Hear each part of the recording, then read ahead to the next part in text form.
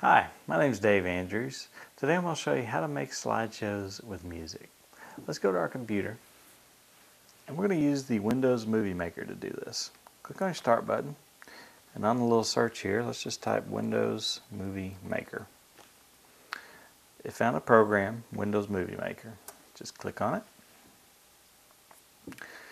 And now, I've already got some pictures and audio imported, but the very first thing you have to do is import pictures and audio that you would like to use. So under your task list on Import, let's click on Pictures. Now I have several pictures here from Hawaii. I'm going to grab number 13, number 11, and number 10. So basically I'm just holding down my control button and clicking on the ones that I want to highlight. You can also do just one at a time, but here I'm pulling in multiple ones. So I'm going to import those pictures. There's number 13, there's number 11, and there's number 10. To add them to my slideshow, I have down here a little storyboard. And I can grab a picture like number 10, click and hold my mouse on it, and I can just drag it down here and drop it where I'd like for it to appear.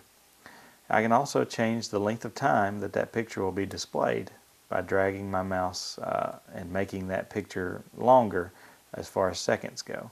If I want it to be about 4 seconds long, then I'll drag it out to until duration says 4 seconds.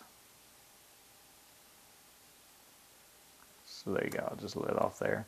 To drag another picture down, just find it in your list here, click and hold your mouse on it, and drag it down next to it. So that's when once this picture disappears, this other picture will appear. I'm going to put one more in and then I'm going to show you how to add some music. So I have 3 pictures here. We want to add some music, so let's click on Import Audio or Music.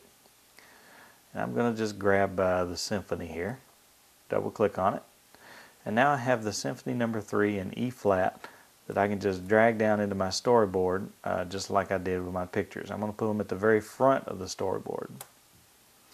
So now my symphony will play while my pictures are displaying, and to see sort of like a preview of it, click play over here.